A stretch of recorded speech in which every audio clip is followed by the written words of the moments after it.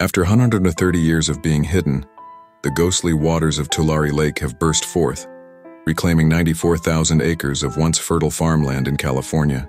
This eerie phenomenon transforms the landscape, igniting anxiety about its implications for agriculture, water management, and climate change. As the lake rises, farmers watch in despair as their crops and livelihoods drown beneath the returning waters. This reemergence is a stark reminder of the delicate balance between nature and human endeavor, and the urgent need for sustainable practices. The history of Tulare Lake tells a tale of fluctuation, once a thriving body of water, now a reminder of our changing climate. As community members explore the cause of this resurgence, questions around water management strategies surface, demanding innovative solutions.